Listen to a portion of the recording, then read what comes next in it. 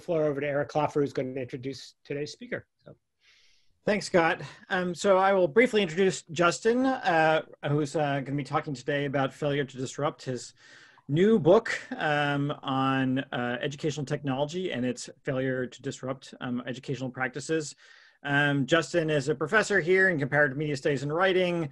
Before that, he was a researcher and lecturer here at MIT, so he's been associated with the community for many years. He taught my education courses previously and ran our partnership with the Woodrow Wilson Academy for a number of years. Justin's been doing work that I think I would describe as sort of healthy skepticism about educational technologies for, I think, most of his career, including his doctoral work and a lot of his work more recently. It's sort of taking this lens on educational technology that's both sort of hopeful and critical in terms of looking at the ways that it ultimately influences the practices of educators as well as the lives of the many students involved in the educational systems. Justin runs our teaching systems lab here, which looks at a lot of issues in professional development of teachers, implementation of educational technologies, equity in education, and innovative practices for training both current and next generations of teachers. So with that, I will hand it over to Justin, and thanks for coming to Colloquium today, Justin.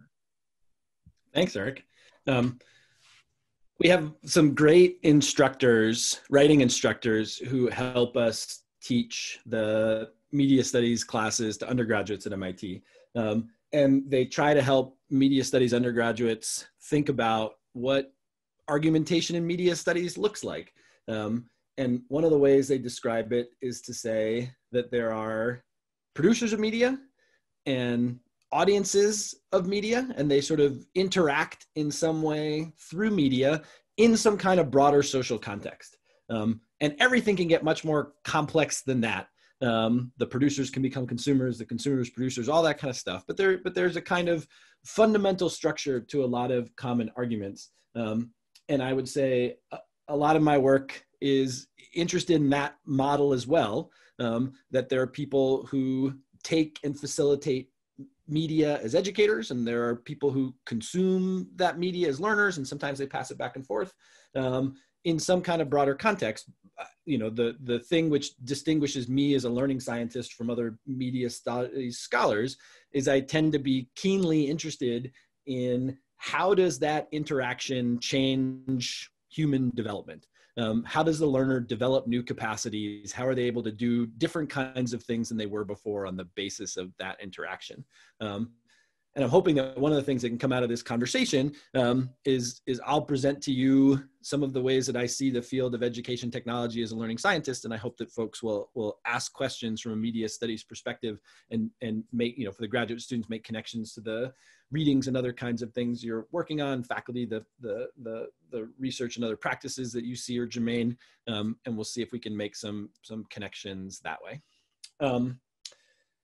So one place that I start my work is that for the last 20 years, people have made some really extraordinary claims about how new media might transform the education landscape.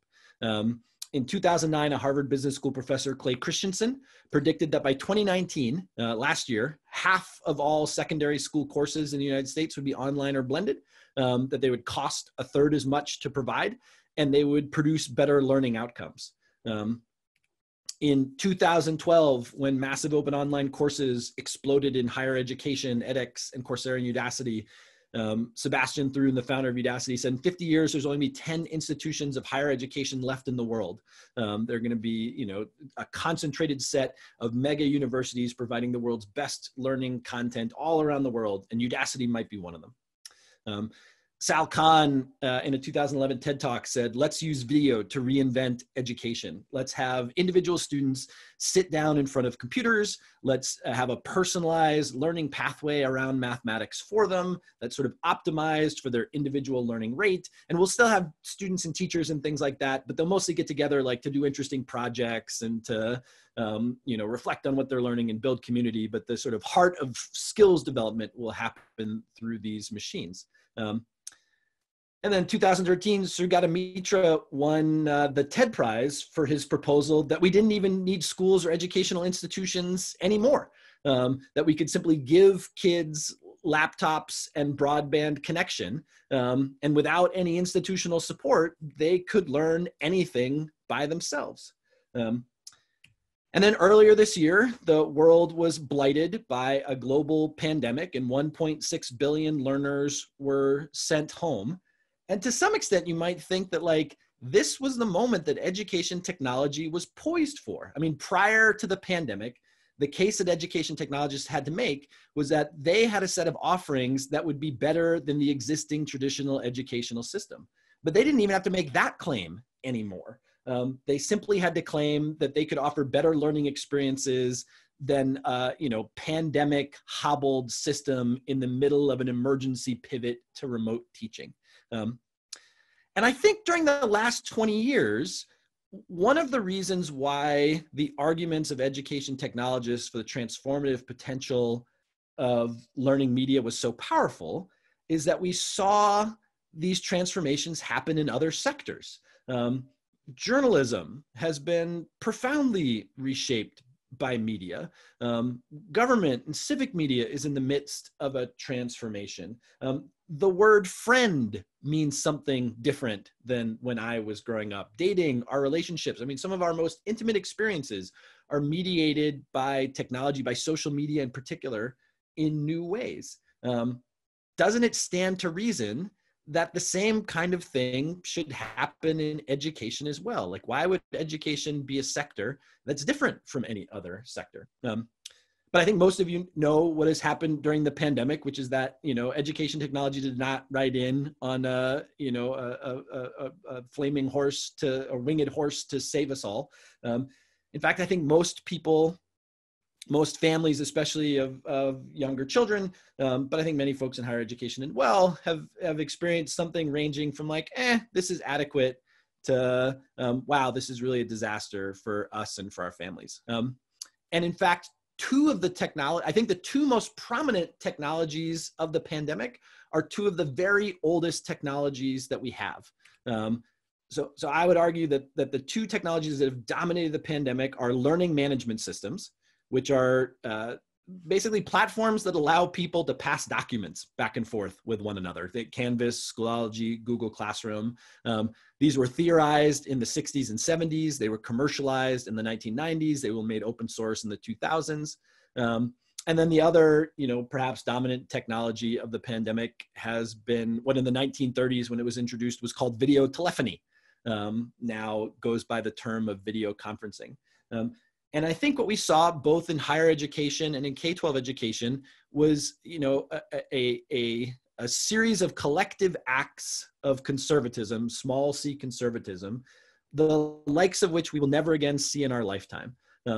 Faced with dramatically changing circumstances, most of the professorate walked away from their lecterns and sat down in front of their home office video cameras and kept teaching, roughly the same way that they were teaching beforehand, despite all the transformations happening in the world and despite the promises of people that technology would rearrange those relationships, even in normal times, let alone pandemic times.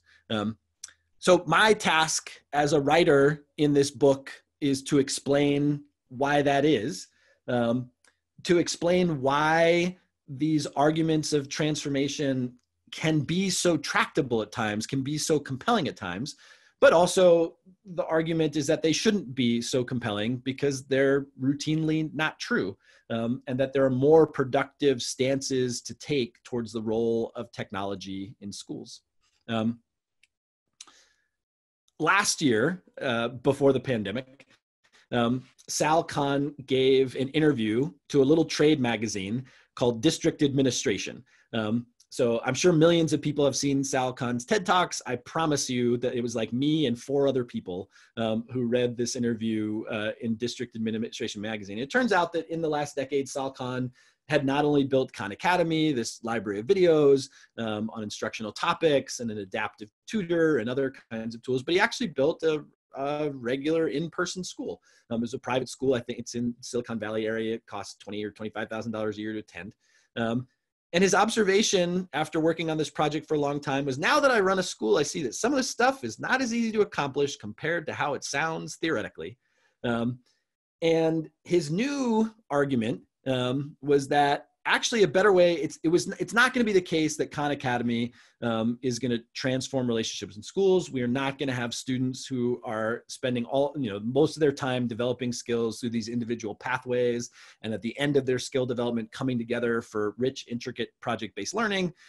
Instead, the model that he's recommending is to teach about the way you had been teaching 4 days a week, and then use Khan Academy as practice problems 1 day a week. And he says that's doable, that's tractable, and it's also has some benefits for students' math learning. The thing that struck me in a powerful way about that argument was how incredibly well established it was. So you can go back to the 1990s. Here's an article from 1997 published by Ken Katinger at Carnegie Mellon University, where they had done in the Pittsburgh schools the exact thing. They had built a series of cognitive tutors, adaptive tutors that responded to students' responses and gave them progressively easier, harder, or properly sequenced math challenges. And they told teachers to use it 3 or 4 days a week. I think they told them to use it 3 days a week, or they told them to use it 1 to 2 days a week and teach in a regular way 3 or 4 days a week. And they ended up, for the most part, if they used it, using it 1 day a week. And they found the same kinds of things that Sal Khan found 25 years later, which is that if you have people teach in a regular way 4 days a week and then use adaptive tutors as practice problems 1 day a week, it works a little better than what had come before. Another way to frame this is that, Khan Academy, I think, has raised like $150 million in philanthropic support over the last 8 or 9 years. And what they learned from that investment, you could have discovered with a trip to the library. So when I contrast Sal Khan of 2011 with Sal Khan of 2019, I see 2 different kinds of stances towards education technology at work. And over the last 2 decades, one of the most powerful stances has been the charismatic stance. And I borrow this term from Morgan Ames, who did a really lovely anthropology of the One Laptop Per Child program that was situated from the Media Lab here at MIT. And she wrote a book called The Charisma Machine, and talked about charismatic technologists, people who envision technology as tools that can disrupt and transform and rearrange existing systems, and who imagine futures that are brand new and different because of new technologies. And she contrasts that with actually sort of what I see in Sal Khan in 2019 with the tinkering stance that she draws from a book from 2 historians, David Tyack and Larry Cuban, called Tinkering Towards Utopia. And in the tinkering stance, the assumption is not that new technologies will disrupt and transform educational systems, but rather that these existing conservative, complex political systems will domesticate new technologies. They will take new technologies and they will slot them into particular niches for particular students, particular contexts, particular subjects. And that the future in many ways can be seen as an extension of trends from history, that things change, but they don't change disruptively, they change incrementally. They change step by step. And in some ways, the book Failure to Disrupt, is like a love letter to the tinkerers, or a passionate plea for honoring and respecting the work of tinkerers. And it is to say that the charismatic stance leads us to sort of boom and bust hype cycles around education technology in which we misallocate our resources. And by contrast, there are ways that technology can help improve existing systems for learning, but they tend not to be breakthroughs. Like a lot of things in human development, they tend to be a few steps forward and a couple steps back, and kind of maddeningly, slowly plodding. But perhaps ultimately, leading to improvements or potential improvements in human capacity, or at least if we're going to make investments in education technology, that's the sort of stance to bring to it. So the first half of the book sort of reviews what I think is one of the most useful disciplines for the tinkerer, a kind of personal discipline, which is to start from the assumption that any new technology is situated in some kind of history. And if we know something about that history, we can make some pretty good guesses about how a new technology will operate. So to illustrate that principle, I look at a set of technologies that I call learning at scale. Learning environments for many, many learners and few experts to guide them. Typically, education technology evangelists have not promoted calculators as transformative tools of teaching and learning, because there's not a sense that calculator kind of on its own provides a personalized, individualized curriculum that is scalable to many millions of people. But there are other technologies we've created in which EdTech evangelists have made that promise. And they tend to fall into three different categories. And you can define those categories by who guides the sequence of learning activities. So there are learning environments in which an instructor selects the suggested sequence of activities. And those are things like massive open online courses. There are algorithm-guided large-scale learning environments like adaptive tutors, where a computing algorithm measures student performance on some dimension, and on the basis of that measure selects some new learning activity to suggest for a student.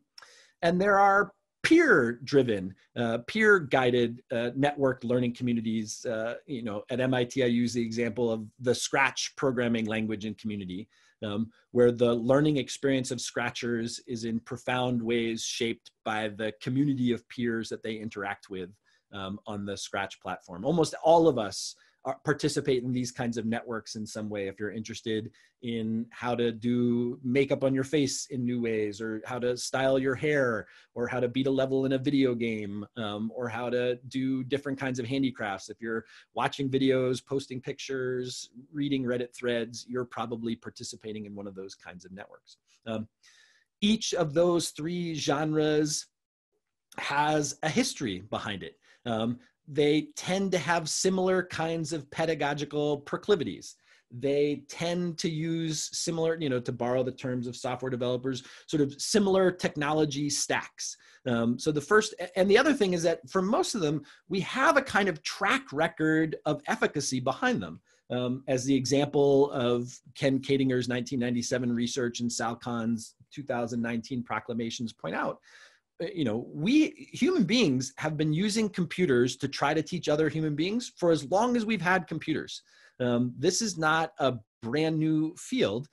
This is a 60-year enterprise conducted with substantial funding by super bright people at research labs all over the world. And so if you find a new piece of education technology, I argue that you can sort of ask this question: who guides the sequence of learning activities here? And you can see how it sort of slots into one of these three genres. And if you know something about these three genres, you can make a good guess about how some new technology will shape the future.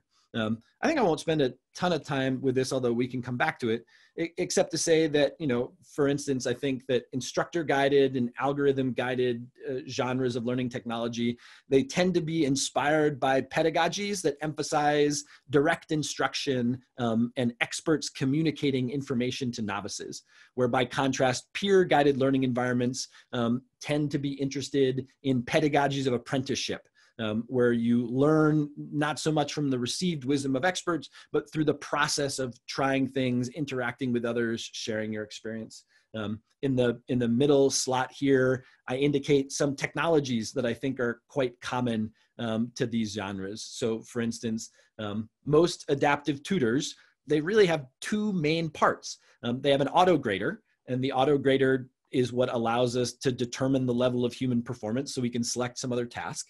And almost all of them, no matter how fancy they purport to be, no matter how many billions of cells of data they purport to collect, no matter how fancy the algorithms or the parameterization they claim to have, at their core, they almost all use some variant of a statistical toolkit called item response theory.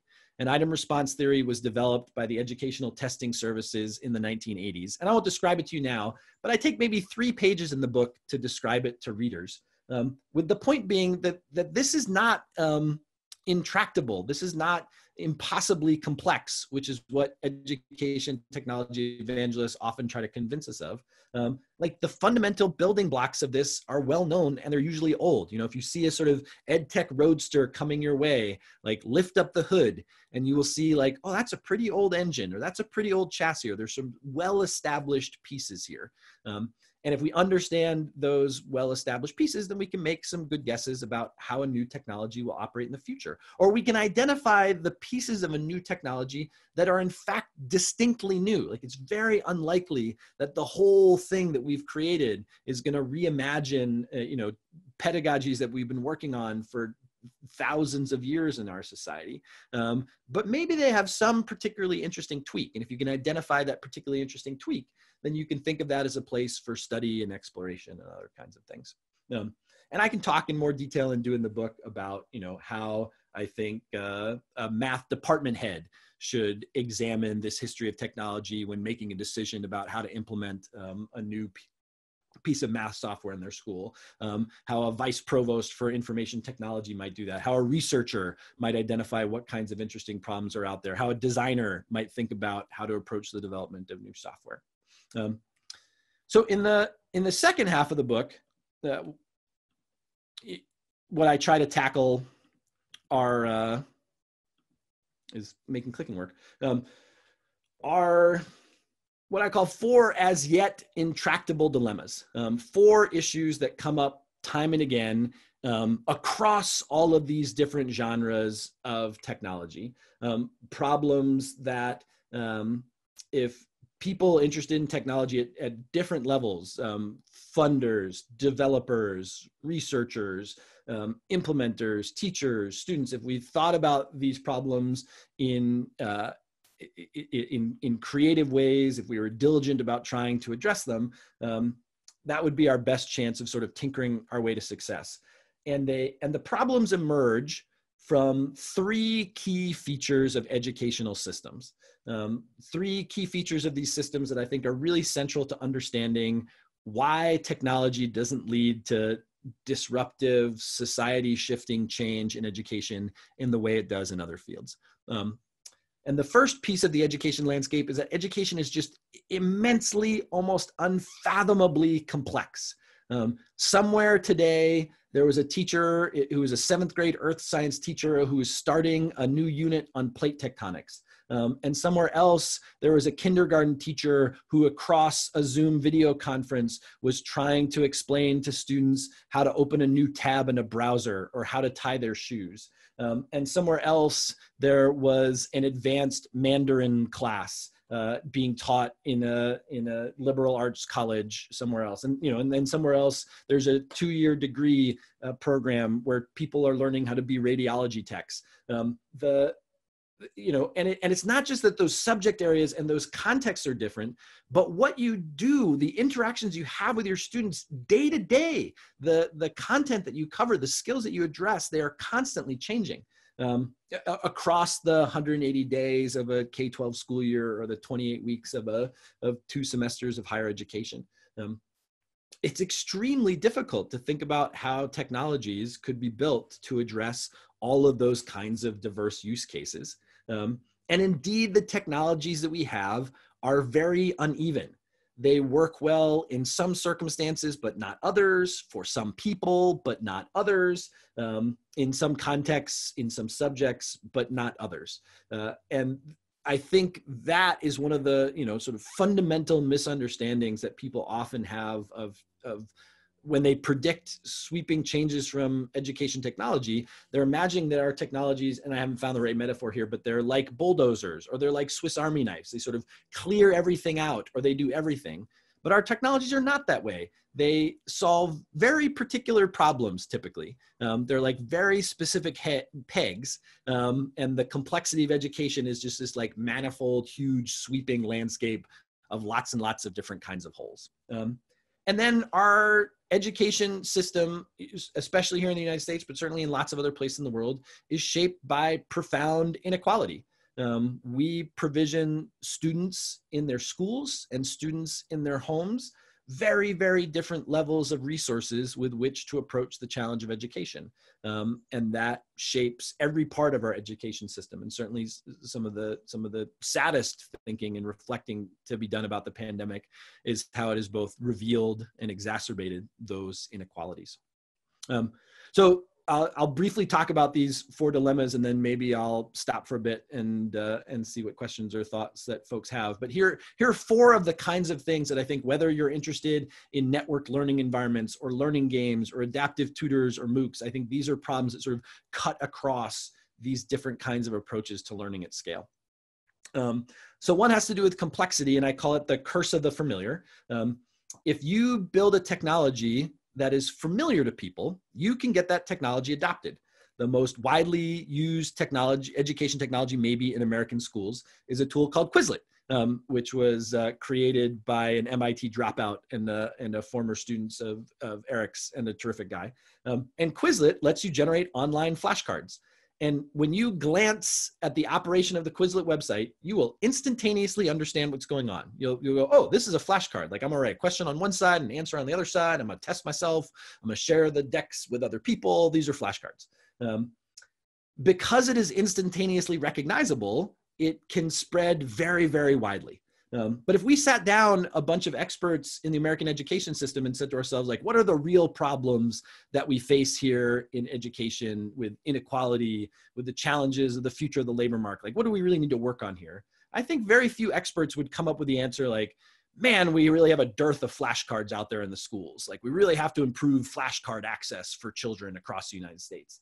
The new flashcards are neat, but because they don't offer any kind of substantial change in the way that teachers and students interact with one another with the content, they are very unlikely to lead to substantial improvements. They gain a certain number of inefficiencies, and they help students memorize some things better, but they're not sort of unlocking new pathways of teaching and learning. By contrast, when we do build things that unlock new pathways to teaching and learning, users often find them confusing. So if we create things, new technologies that incorporate alternative pedagogies or create new routines or relationships between teachers and students, it's often the case that this confuses teachers and students. And these things sometimes get passionately adopted in small niches, but very rarely spreading scale across systems. In the cases in which we do have some of our most interesting technologies sort of get into schools and start to spread and start to change the way teaching and learning happen, they tend to do 2 things. And this is where in the second half of the book, I try to propose, some not sort of pat solutions, but some approaches to addressing these intractable dilemmas. They tend to be able to be used for familiar ways initially, and then span out into new kinds of opportunities. So Quizlet gets in a very simple way with flashcards, but doesn't really take you anywhere beyond flashcards. I have colleagues who built this graphing calculator tool called Desmos, which at first glance just does everything a TI-84 calculator does on your computer for free. But then beyond that, there's a whole set of ways of using this graphing software that enables a whole different kind of approach to teaching and learning in mathematics. And so it meets people in a familiar place and takes them somewhere else. And then the second thing that people do when they successfully navigate the curse of the familiar, and this is sort of a theme that cuts across both the book Failure to Disrupt and a lot of my current critiques of how we're addressing online learning during the pandemic, is that the people who are good at taking technologies and spreading them and having new pedagogies spread with them, they don't assume that new ideas will travel with the technology. They assume that they have to engage communities of faculty members, teachers, and learners in pedagogical exploration about how to do new things. So the MIT Media Scratch Lab, they built Scratch, but they are also in the midst of building this giant apparatus to teach people all over the world what are the pedagogies of computational creativity that are associated with Scratch. Because Scratch by itself, if you sort of drop it into schools, it will be domesticated by those schools for conventional teaching and learning. But it provides an opportunity for allowing people to reimagine those ideas, but only if faculty and students and communities are supported in doing that learning and doing that rethinking. It's a way of thinking about scaling of new ideas, not through technology distribution, but through movement making, through community building, through the kinds of things that we see in other forms of social movements. A second challenge I call the EdTech Matthew effect. And Matthew effects are commonly observed across sociology. It comes from a line in the book of Matthew, which is paraphrase something like, to he who has much, much more will be given, and to he who has little, more will be taken away. There is a persistent story in education technology that it will have the capacity, that new technologies will democratize education, that they will make education more free, more fair, more just. My colleague, Larry Cuban, who's an emeritus professor at Stanford, has marked how these arguments go back to the days of radio. He has a great book called Teachers and Machines, in which he has a picture of a bunch of young people sitting around a radio receiver that's the size of a small child, one of those big stand-up units. And the caption is, with radio, the underprivileged school becomes a privileged one. And you all know that radio did not squash the inequalities that occur between our schools in the United States, and nor will other technologies that we develop on their own. New technologies disproportionately benefit the affluent because those people have the financial and social and technical capital to take advantage of new innovations. And it's only through deliberate efforts at really thinking about what would it look like to create technologies that close gaps rather than spread us further apart, through things like, do our technologies, can we measure and assess or observe how people from different backgrounds and life circumstances use technologies differently? A tragic thing that we're going to research over the next year and learn in different ways is that white children in American schools and Black children in American schools are not going to be treated the same way on Zoom. That the behaviors of the subjectively inappropriate behaviors of Black students on Zoom calls will be policed in ways that they are not for white students. And if we don't find ways of looking at what's happening during the current pandemic and looking at it through the lens of how do people from different backgrounds and life circumstances experience technology differently, then we will miss the opportunity to learn about those things and figure out how we might be able to address them. A third challenge relates to unevenness, which is the trap of routine assessment, which is that many of our large-scale learning technologies depend upon automated assessment. And we have some domains in which we do really good automated assessment and some domains where we don't. If you ask someone a question with a well-defined right answer, a computational question, a question in a physics system where the laws of physics are well-defined, we can build good auto graders that evaluate those responses from learners. One of the fields in which we've built the most impressive auto graders is in the field of computer programming, where computer science professors and teachers can assign their students computer programs to write that have to meet certain engineering challenges, and they can create computer programs that grade those assignments. And when you can do that in an automatic way, you can build systems where people at their own pace and time can participate in learning experiences, get some feedback from an automated system, be motivated and inspired by their progress, or be supported by different kinds of feedback, and then proceed and move forward in their learning. There are lots of domains where we can't do this very well. Probably the most important one is that we really don't have good tools for evaluating writing. For evaluating people's ability to reason from evidence. This is a problem because much of what we teach in a liberal arts education is how to reason from evidence. Perhaps most problematically, the things that we're good at building computers to assess tend to be the kinds of things that computers are already good at. They're highly structured, highly routine kinds of problems that arguably we don't really need people to do that much anymore. By contrast, the things where humans have a comparative advantage over machines in the labor market, or sort of equivalent concept in the civic sphere, are areas in which we don't have very good automated assessment. So, the problem here is that we're really good at creating assessment systems for things that we don't need people to do anymore. And this is not because there aren't smart people who are working on this problem. Decades of work by very, very smart people in technology companies and universities have thrown all kinds of resources at this challenge. And instead of having, some kind of Moore's law-like exponential growth and improvement, improvement. We've seen very, very little progress here in decades. And I think that should give us some humility and caution about our predictions for the future. For lots of education technology evangelists, we'll make a prediction, and then when it doesn't come true, they'll say, we just need a little longer. Thomas Edison in 1913 said that in 10 years, all textbooks would be replaced by the films that he was producing. And then in 1923, he gave, I think it was in front of the FCC, and he made a similar argument, except he said, well, actually, it's going to take 20 years, but it'll happen that all the textbooks will be replaced by film strips. And we still have not replaced, 100 years later, all of the textbooks with video materials, because it turns out that print is a pretty good media for learning in a lot of different ways. Then the last challenge that I map out is that if you're someone who's excited about building and improving software platforms, you're probably very interested in the large amounts of data that these systems can collect, and in the ability to rapidly run experiments that let you test how changes to the software platform affect people's experiences. There are all kinds of regulatory issues with this, and there's all kinds, sort of cultural policy issues. There's some sense in society that if I go to Amazon to buy a book, that they should be able to collect some data about my experience there.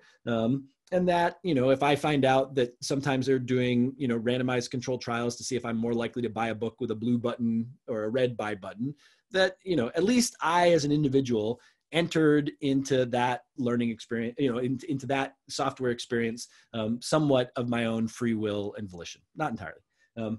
But as wicked as the problem is in retail, it's much, much worse in education, because right now all across the world, young people are both compelled to go to school, and they're compelled to use the software platforms that are assigned by their teachers and school systems. And so there are all kinds of reasons to be very seriously concerned, both about the immediate risks of surveillance in these systems, but also about the long-term kind of educational social risks of normalizing and socializing young kids to live in surveillance cultures.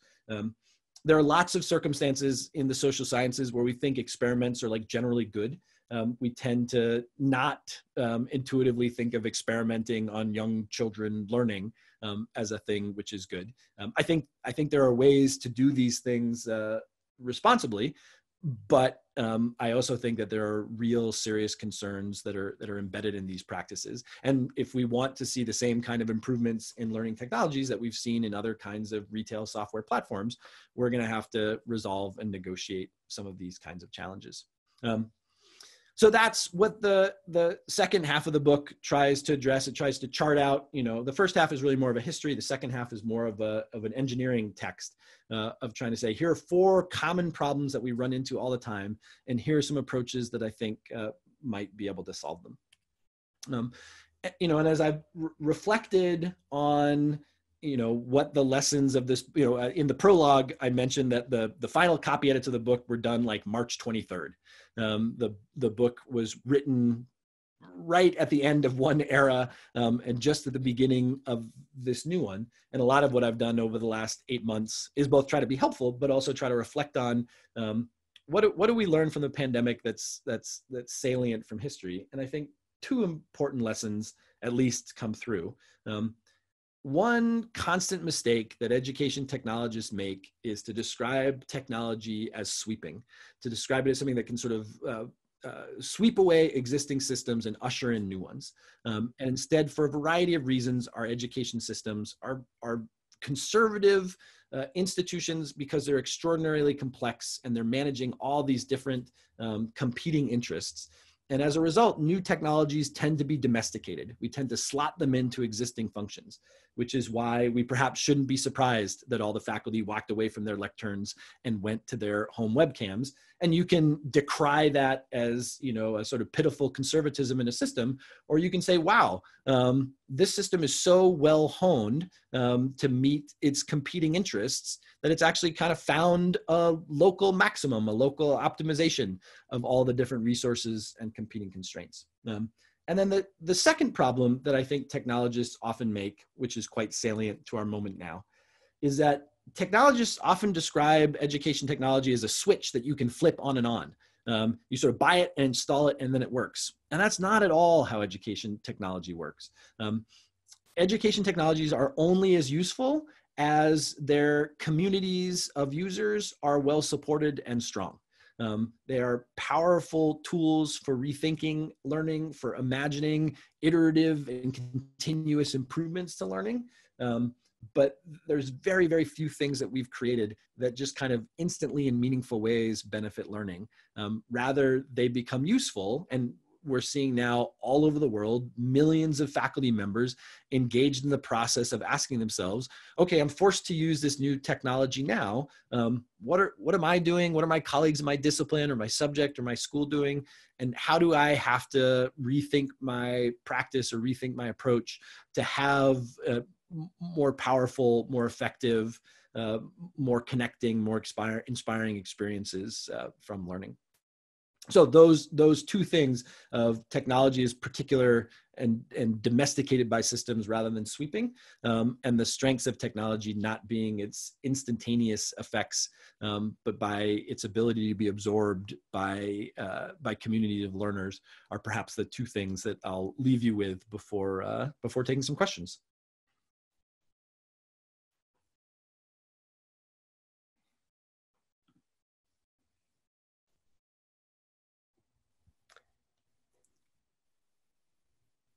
I just want to invite everybody, if you're currently a panelist, I think it's fine to just unmute yourself and call out at this moment. Just be mindful if someone else speaks up before you. If you are a guest, feel free to put a question in the Q&A.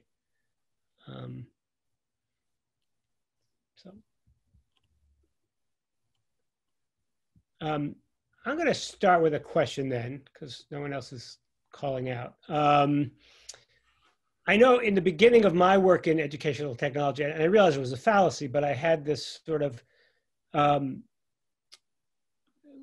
guess it was a wish, that if a technology, in my case, game, sort of made, that it could somehow make people who used it aware of whole different models of pedagogy. And when in fact, what we learn is that teachers tend to, even if they're using something as radical for them as a game, they're going to tend to fall back on the same pedagogies they've always used. Are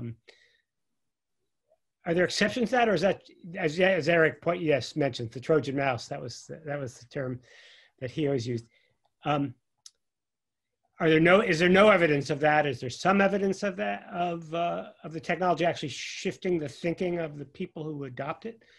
I mean, my view is that there's not good evidence of the technology, or maybe three things. There's not good evidence of the technology in and of itself shifting people's views. A second thing that there is good evidence of is that technology has an ability to catalyze thinking about those kinds of issues. So it's possible to, you can go into a group of faculty members and say, the future is going to be really different. The world is changing. Our learners have a whole set of new experiences. And as a result, we think you should rethink your relationships, your curriculum, your pedagogy, all those kinds of things. Many faculty respond with like, no, thank you, we're doing fine. And then you bring a learning game into that same community experience, or some other form of technology, and it, operates as kind of like a symbol of the future, to be able to say, oh, like we could do things really differently here. We could, this gives us new opportunities and new affordances, new ways to rethink things. And so I think it can catalyze those conversations.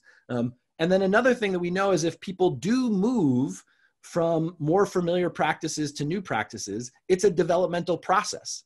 Judith Sandholz did this project in the 1980s called the Apple Classrooms of Tomorrow, where she, with a team of folks, got some K-12 classrooms and got a bunch of Apple II Plus computers and had wired networked with, these are some of the first networked computing environments, and they had robots and printers and things like that. And she described teachers going along a developmental trajectory from using things in more familiar ways to using things in slightly novel ways to doing really imaginative work. Faculty members travel along that continuum at different rates. To a limited extent, they start in different places, but really a lot of them start at that first spot. Like, what is the how do I use this to extend existing practices? And then I can think about new and different and interesting kinds of things. So and that's why I think it's so important to pair the idea of technology integration with the idea of community learning at the same time. Like, can games do that? Sure, but not when games fall from the sky. It's more likely to happen when games arrive with a community of people who are interested in teaching and sharing these ideas. I mean, Mitch Resnick has a great line that he had with the release of Scratch 3.0, which was something like, we're gratified at how widely Scratch has spread in schools. And we've been somewhat surprised at how challenging it's been not to spread the technology of Scratch, but to spread the ideas and the pedagogy behind Scratch. And, one of the things I admire about that group is that, rather than saying like, oops, disruption didn't work, like, let's go try something else. They're like, okay, great. Let's work in a really diligent, devoted way on that human development problem as well.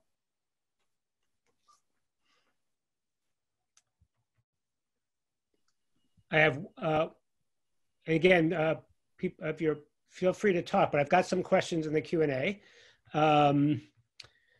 Someone said, I very much enjoyed launching a MOOC. What do you see regarding the future of this platform? So I have a chapter about MOOCs and instructor-guided learning, and I claim that they had three big bets, that they would provide new pathways for different kinds of people into higher education, that they would unbundle and rearrange higher education systems, and that they would usher in a new era of data-driven learning science. And I think none of those things basically has happened. I was one of the people who was working pretty hard on trying to usher in a new era of data-driven learning science. And I don't think that we've been particularly successful. And I think we may make incremental progress, but I don't see like breakthroughs on the horizon. What ended up happening with MOOCs is that they were domesticated into the existing higher education system for the most part. I have a whole section of it, many MOOC providers have started describing themselves as online program managers. These are people who largely create professional master's degrees in a set of topics that are amenable to being taught online. And they have a familiar business model of paying upfront for the costs of course and curriculum development, and then taking an ongoing fraction of student tuition revenue after that. Some respects involve outsourcing the core competencies of universities, which generally across business is thought of as a bad idea. You outsource your janitorial services, you outsource your accounting, you outsource things that are peripheral to the core operations. You don't outsource teaching and learning. I think MOOCs are just a terrific illustration of the incredible power of education systems to domesticate, to incorporate new ideas. And there are a few places where I think there's some really neat things happening. The Georgia Tech has an online master's of computer science taught through a series of MOOCs, which is like 7,000 people at any given time enrolled in it. It'll probably end up graduating on an annual basis, 16% of the computer science master's degrees. But it was not a harbinger of a whole new set of higher education. There was like one particular subject area at one particular university, which has captured a modestly large niche. And there'll probably be some other, accounting degrees or data science degrees that like kind of work the same way, probably not as well. And that, and it's better to understand, I think the saddest part of the MOOC story is that there are lots of universities that took limited funding and invested enormous resources and saw very few benefits of them because they weren't, one of the lucky few early adopters or people who got things just right, or institutions at other places that have sort of bottomless funds for these kinds of things. And I still, I make MOOCs. We launched one last week called Sorting Truth from Fiction about civic online reasoning. They're really good at teaching already educated, already affluent people. Some of the already educated, already affluent-ish people in society are teachers. and teachers lead busy, complex lives, and MOOCs are a great way to reach lots of them at relatively low marginal cost. But that's, again, sort of slotting into a particular niche into systems in which we're hoping to incrementally over time improve our practice at them, rather than arguing that, we're on the cusp of a transformation in teacher education. And I see we have a question from Ambar. Hi, Justin. Thank you for Hi, your Amber. talk. I was wondering a question about related to students, and what about advice do you have for students like in the current educational climate to make the most out of this experience right now? What advice do I have for students? I had a whole set of slides that I was sort of clicking through as I was talking. I just realized that I forgot to put them up. But I also think that sometimes it's nice just to hear people chatting. But I at least wanted to have a link to the book up there. Yeah, my advice for students is, first of all, I think students at all age levels and around the world should celebrate all of the resilience that they've shown and all of the unconventional learning that they're doing during this period. So I think the most common narrative around learners right now is like some kind of deficit framing around learning loss. Like, oh man, these kids are just not learning all the stuff that they were supposed to learn in the curriculum. They're gonna fall behind. And there are very serious issues of that. And there are very serious inequality issues of that. But that's not all that happened. I think there are lots of people around the world who have spent this time as part-time or full-time learners who learned all kinds of awesome stuff about negotiating technology as learners, about showing more independence and more self-directed learning. And so I think, I'm a big fan of sort of asset approaches to thinking about these things. There's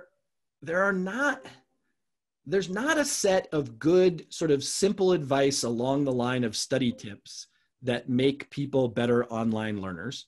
If there's one basic one, it would be something like people often do, this is true for everything, but particularly online, people do a better job learning things they really care about and they're interested in than what you're being forced to take. If you were a freshman at MIT right now, I would encourage you to save some of your GIRs, some of your required courses that you're not that excited about for when you come back, and do the things that you're just most intuitively interested in now, because motivation is really an essential part of learning. And then a piece, that I say mostly to faculty, but I think applies to students too, is I hope we approach this period of pandemic learning as something that we're all in together. I'd really try to encourage faculty to say, like, how can you partner with students in designing your response to this? Because there's exactly one group of Americans, one group of people around the world that have been learners during a pandemic, and it's the students who are in our classrooms this spring and this fall. And they know a lot that we don't know about what good teaching and learning in a pandemic looks like, and we should really listen to them. So maybe that's a plea for you all as students to try to share that with your faculty and to be in those partnerships with students. And we do have some questions. I'm going to take them in the order they showed up. Will, you have a... Yes, thank you. I was wondering if the kind of like shifting views about time scale that we've been considering with the pandemic have like changed people's stances from either like a charismatic stance towards like interventions or just like a Band-Aid kind of, we're just going to deal with it for a couple months and then we'll go back to normal, to more of like a tinkering stance of, maybe we're going to be in this situation for a year or more. So we can think about like slower kinds of experiments and other sort of solutions that might take a longer time to figure out. If that's something that you've noticed, and if so, like, what does that look like if it's coming from educators or technologists?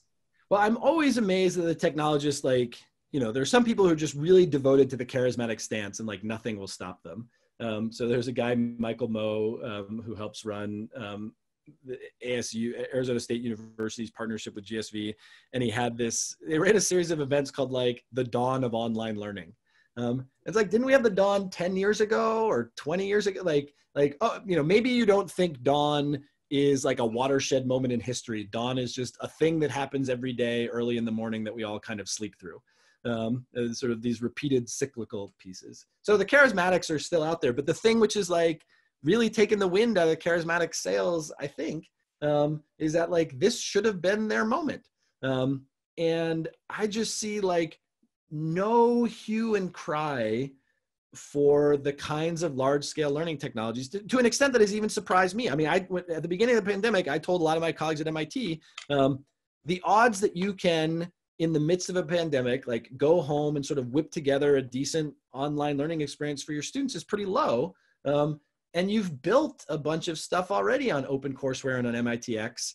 Like, just point people to that and kind of help them out. I actually thought it would have been more a moment for MOOCs and some other kinds of things. But it turns out that at MIT, and as far as I can tell in lots of other places around the world as well, it's not what people wanted. There has been nowhere that I can text some groundswell of students saying like, my introductory microeconomics professor is doing a crappy job teaching us intro micro online, and I just want to be able to take a MOOC and learn it myself. Instead, I think what we overwhelmingly see is like, people really do want the connection to their individual professor who's like doing lousy job managing kids in the background and putting together their first online course. Because I think that human connection is enormously important. So, I mean, the whole purpose of the book is to try to inoculate educators from future hype cycles, to try to convince, the next time someone comes around and says like, oh, it's going to be AR or VR, it's going to be, data science, artificial intelligence is going to change everything, is to say, well, like that's very unlikely to happen. And there are going to be a lot of places that don't spend resources wisely chasing those kinds of pursuits.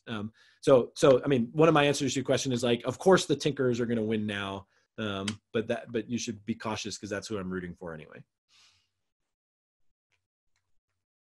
Thank you. Mike, you want to go? Yeah, sure. Apologies, Justin, if this is a little too heady of a question, but it's something that I'm really curious about throughout your talk. So maybe like a charitable way to assess why the charismatic technology and charismatic technologists are so successful is because they are appealing to these values, which are like pretty noble, right? Mm-hmm. Democratizing and like fixing inequities.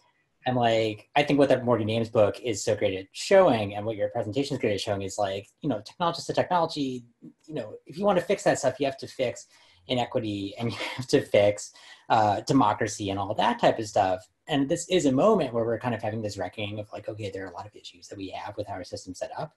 There are a lot of issues with what we expect technology to do, and there are a lot of issues with the people who made a lot of money from technology. So I guess the question is, in a system that has previously assigned the value of certain technologies and education trends to monetary value that they can get from investors and nonprofits and all of that, what might creating a new set of values or going to a more fundamental set of values while dealing with this technological space look like, right? Like maybe we can't democratize technology with Zoom or with Khan Academy, but maybe we still need to democratize, maybe we have technology. What might that look like? I mean, I think the stance that the skeptics that I find most compelling take is, that the project of education is like is a fundamental part of civil society. It should be fundamentally thought of as a public good. It should be, sort of fundamentally democratic, and therefore, accruing enormous power to technology firms to be able to influence these environments. No matter how well-intentioned they are, no matter how useful their products are, it's the wrong people doing it. I think it matters a lot, that Zoom is a piece of consumer software sold in a publicly traded firm, and Scratch was developed in a research laboratory at a university, and then transferred into a non-profit entity, which is actually funded in some ways by hedge funds and other things. There's all kinds of problems there, but I think that's the, what you're getting at is absolutely sort of a crucial theme of the book, which is that, all of the technology doesn't in and of itself solve all of the hard problems. There are ways in which technology reveals these problems. The fact that we can't get broadband access and we can't get computers to, literally millions of the 57 million school children in America is revealing exacerbating at the same time, but revealing new kinds of inequalities as well. So I'm hopeful that the moment leads to,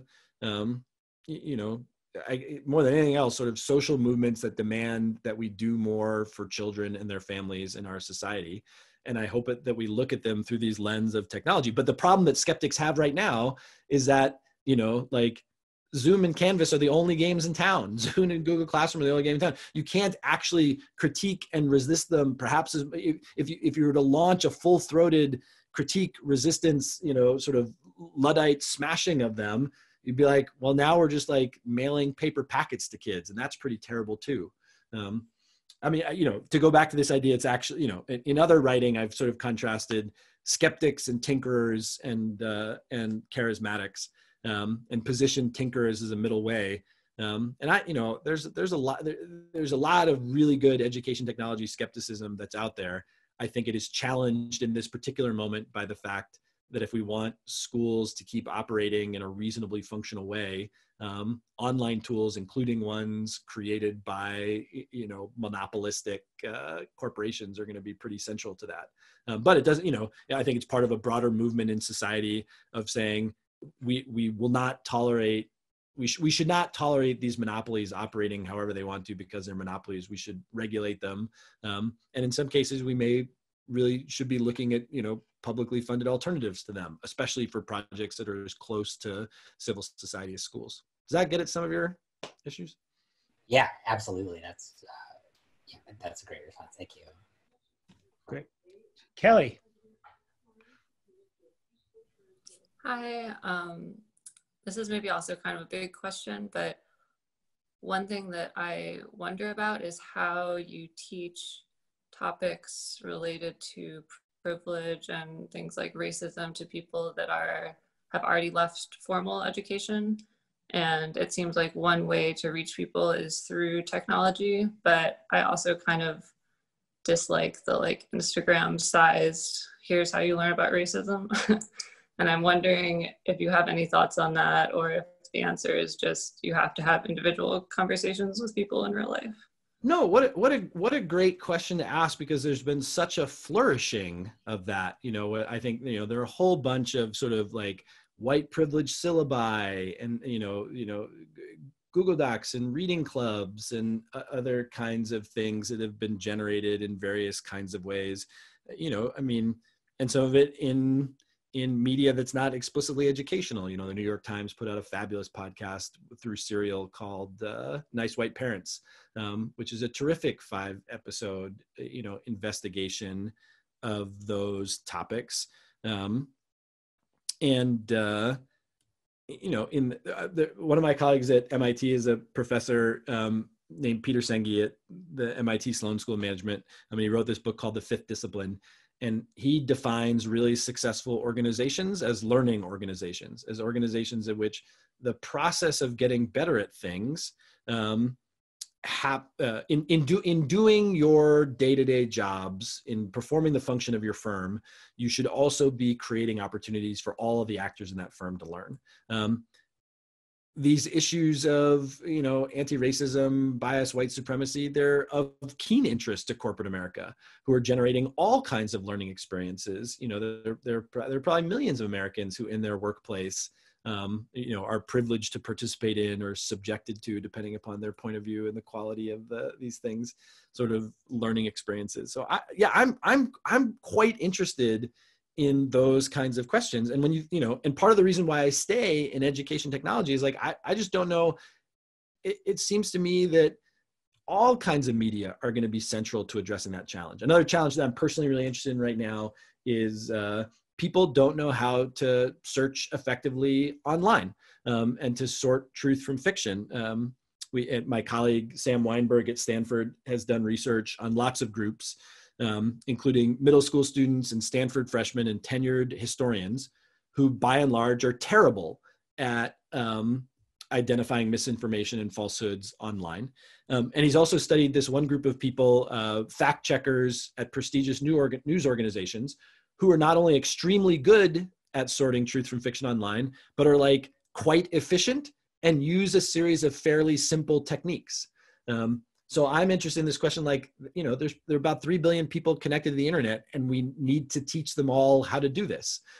We need to teach them in schools. We need to teach them in libraries. We need to teach them in their corporations. We need to teach them in senior centers. We need to teach them in civic organizations. Like, how are we going to, and when you think about the question from that scope, you're like, well, there's going to be some ed tech in there somewhere, because that is a huge, you know, learning goal that we should have for people in our society. That to me that's the thing for me that keeps pulling me sort of away from skepticism, is just this yawning need for learning felt by billions of people around the world, that it seems like we should be able to figure out how to use these tools to address. Great. I have a couple of questions in text. I did see someone with a hand up who then put it down. If you do have a question as a panelist, if you put your hand up, use the little tool to put your the virtual hand up, I'll be able to see you. But in the meantime, let me get with these questions from the Q&A or from the chat. One was about, you mentioned the technology cannot be expected to work as a switch, and that people need support from a community. How do you envision this kind of community to take place in an online environment with MOOCs? Have you seen any platforms today that do a relatively good job? Yeah, you know, the simplest answer to that question is that MOOCs don't provide that support. MOOCs are good for self-paced learning, and most people are not good at self-paced learning. And the people who are good at self-paced learning tend to have had a formal apprenticeship in the educational system. And so if we want to, you know, sort of support community learning, we should turn to other approaches, other technology. I think there are neat things that have been done incorporating MOOCs into, you know, community-based systems of learning, to have people take them together in libraries, to have them built into school systems in different kinds of ways. But I think also to, like, it's important when we see limits to recognize them and say, like, you know, don't try to solve a problem with a thing that's not going to work. You know, I mean, maybe keep working, maybe keep doing research and experimenting in different kinds of ways. You know, in the MOOCs that we create, we try to support people in creating those community supports and social learning environments by encouraging folks to take our courses in groups, to take them in learning circles. But we're not, because our learners are teachers, we know that they are embedded in these social institutions that have mechanisms for supporting community learning anyway, you know, which is not necessarily the case for people who want to become computer scientists or want to become accountants or data scientists or other kinds of things like that. So, you know, it's sort of like having healthy respect for the limits of technology and saying, oh, that looks more like a social problem than a technology problem.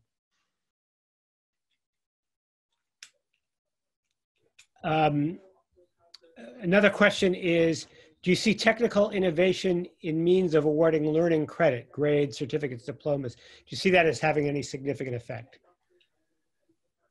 You know, the place where I think there's been the most discussion around this is around some like badging and micro-credentials and things like that.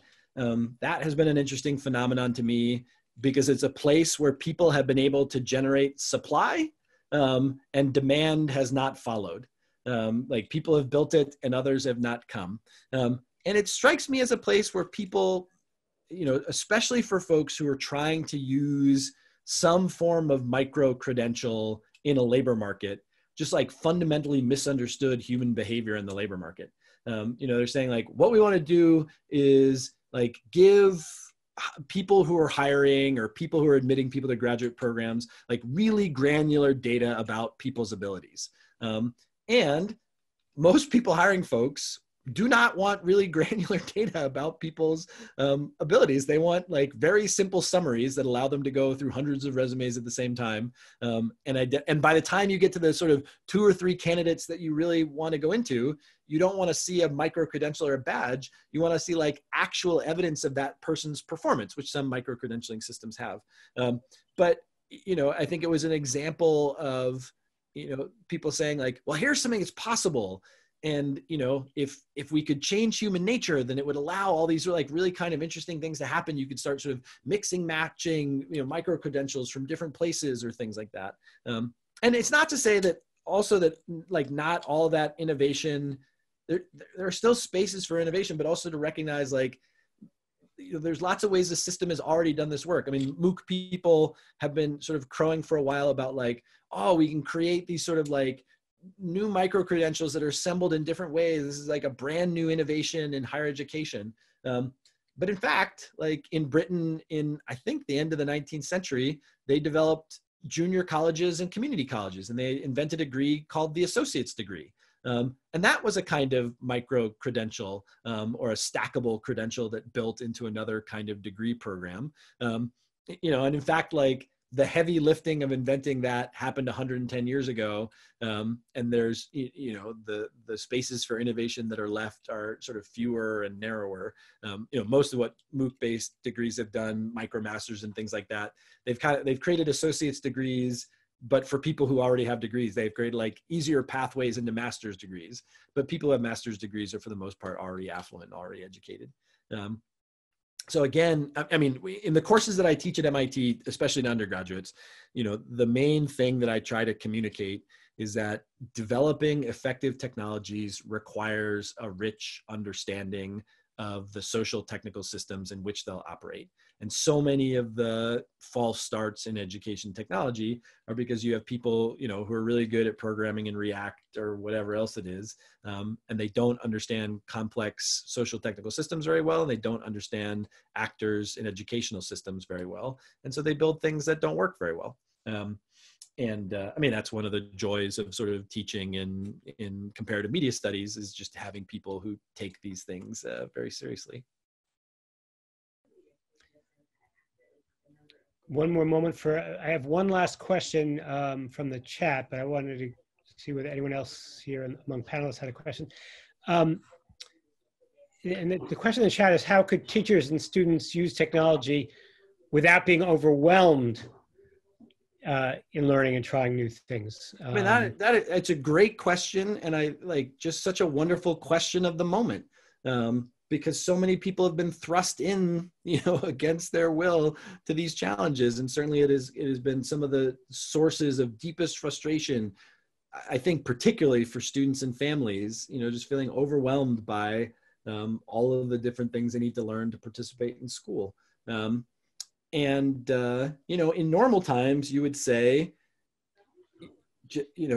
pace yourself. I mean, we have all kinds of heuristics that we use to help people address that challenge. We say things like, if you're a teacher and you're thinking about incorporating technology, identify a target of difficulty.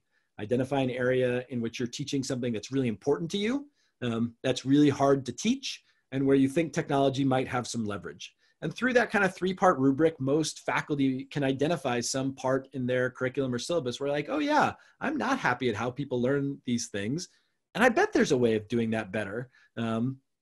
And that, that's one pathway for some people that gets them excited about working on that in a way that feels manageable. The challenge in pandemic times is you sort of have to do that for everything all at once. I mean, my main piece of advice there in this moment is just to like show yourself and the other people that you work with a great deal of grace. There are lots of conflicts that are happening between teachers and families, between students and teachers, between teachers and school systems, and they're because we have, as a country, have failed to manage the pandemic. And this, one sad thing about that is you have like lots of local actors getting into conflicts over problems that are created by broader social systems.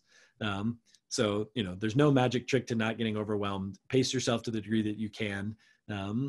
Show yourself and the others around you some grace. But then also recognize, and this is the hopeful piece that I keep going back to, if you can find one of these holes where a technology peg fits really nicely, it's wonderfully satisfying. And builds human capacity in a way that if you're patient and willing to take a sort of tinkerer's mind frame and be comfortable with continuous incremental progress, then my colleague Ken Kadinger says that step change is just what 20 years of incremental progress looks like from a distance. Good. If folks are interested in continuing these conversations, there's a book club that we're doing, a free virtual book club at 3 p.m. On Mondays at failuredisrupt.com/virtual book club, and would welcome any of you to drop in for one session or lots of sessions. If you go to the webpage, there's a whole list of guests and other kinds of things that are there. If people have other questions, you can find me on Twitter at BJFR or MIT, and other folks know how to find me. But thanks for some great questions, and thanks to Scott and Eric and Andrew for hosting. Thanks very much, Justin. And thanks everyone for coming. We had a great turnout. And we look forward to seeing as many of you as possible next week when Jing Wang will be presenting. So thanks everyone again.